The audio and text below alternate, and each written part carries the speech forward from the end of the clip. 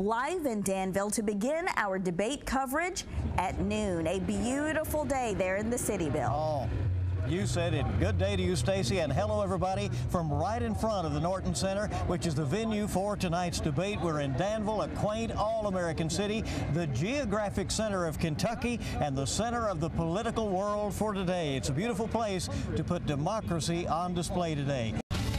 Good morning from WKYT. I'm Bill Bryant along with Stacy Ellison, and this is continuing special coverage from 27 News First. The death toll in Kentucky now is at least 14 from these horrible storms that have raked through. And as the sun rises across the bluegrass, a clearer picture of the devastation these storms have left behind. Some communities at this point no more. We're hearing from the strong winds and the storms that have blown through. We're also, though, getting, as we speak, the message and the images of communities coming together to comfort each other and to already begin that rebuilding process. It has been quite an evening. A lot of local officials have been up all night. A state of emergency statewide throughout the Commonwealth by Governor Steve Beshear, who is already leaving out with the Adjutant General to go this morning and tour the hard-hit areas. Of those 14 fatalities in Kentucky, 4 are in Laurel, 4 in Menifee, 3 in Morgan, and 3 in Kenton.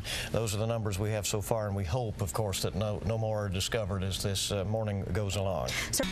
A new poll out today shows the difference in the presidential campaign could be a gender gap. And a former Republican presidential candidate makes a stop in Kentucky tonight. WKYT's Bill Bryant has the bottom line.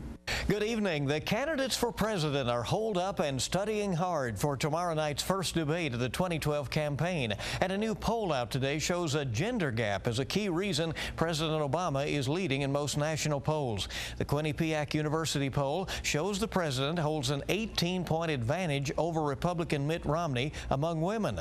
They make up half the electorate. The nationwide numbers were Obama 56% to Romney's 38% among women. Now, on the other hand, men back Romney by about 10 points.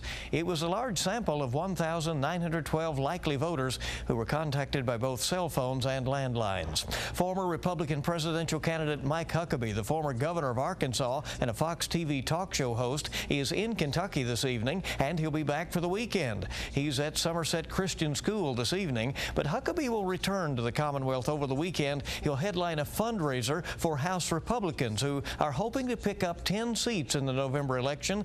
That would give them control of the state house for the first time in 91 years. And there will be more coming up on the CBS Evening News in just a little bit about today's court ruling that blocks Pennsylvania from putting a new voter ID law in place. Democrats say the requirement was a ploy to cost President Obama votes. Republicans say the law requiring a photo ID was to prevent voter fraud.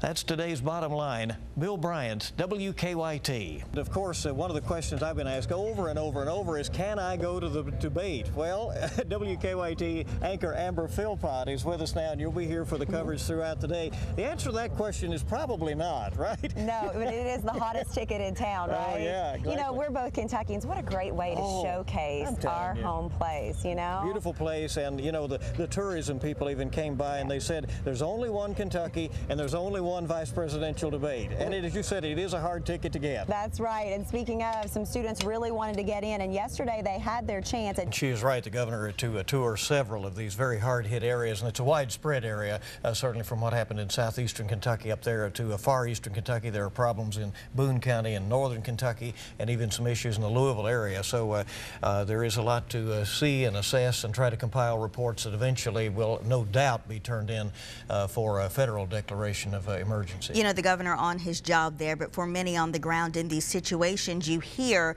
that seeing high-level, if you will, officials do so gives them the idea that someone sees them, someone hears, someone is listening, and someone is working on their behalf. And that means a lot in these times. And this governor has had a lot of those disasters to deal with in his term, certainly from tornado outbreaks that have happened before to hurricane-force winds that came through Louisville to ice storms. It's been a difficult tenure, certainly in that regard, for Governor Beshear. All right, we're back in a moment with more coverage from WKYT of this deadly tornado outbreak in Kentucky. This is Kentucky Newsmakers with Bill Bryant.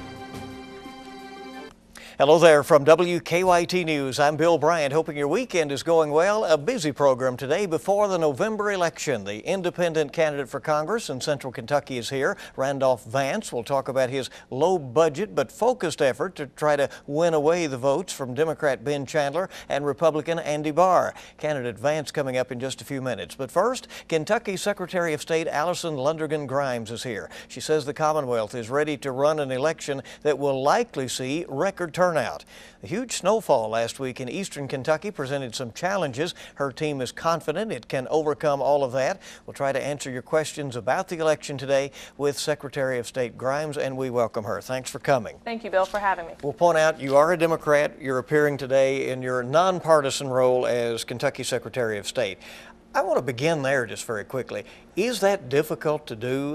This is going to be the case up and down across this country this week. There are partisan elected Secretary of State or chief elected election officials who will have to be overseeing these races. How do you set that aside? Well, obviously, I was elected in a partisan manner, but when you put on the Secretary of State hat, you serve as the chief election official, and I think Kentuckians need and want and deserve to have an individual that they can trust, that regardless of your political affiliation is encouraging all Kentuckians to have their voice heard, and most importantly, making sure that every vote counts, again, regardless of political affiliation.